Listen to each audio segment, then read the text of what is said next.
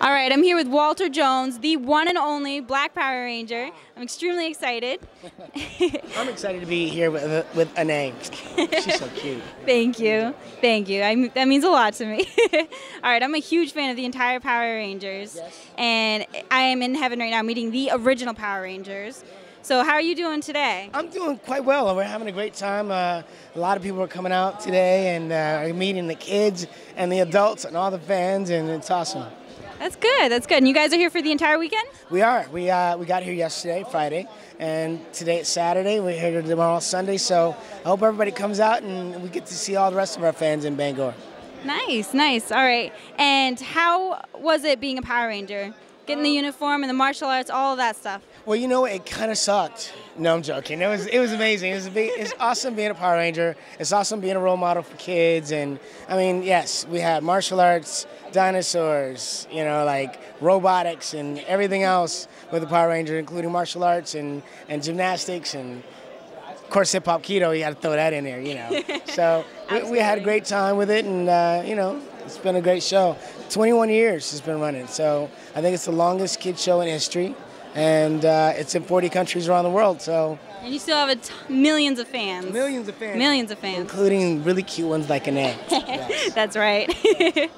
All right. And so I have to ask, DC or Marvel? I got to go with Marvel. Marvel? Yeah. Who's your favorite superhero? You know, it's hard to have favorites, but there's so many. I like so many different ones, but I got to say Superman's pretty bomb. Superman's like the classic superhero. Everybody wants to fly. I mean, if you add those powers, you just be able to like pick up and just go anywhere, anytime, and be super strong. And you know, you got to do that. You know. Yeah. Otherwise, you got to be a Power Ranger. Being a Power Ranger is definitely amazing. I love that part too. Yes. How many? I heard earlier that you guys went through a lot of helmets. How many would you say that you went through?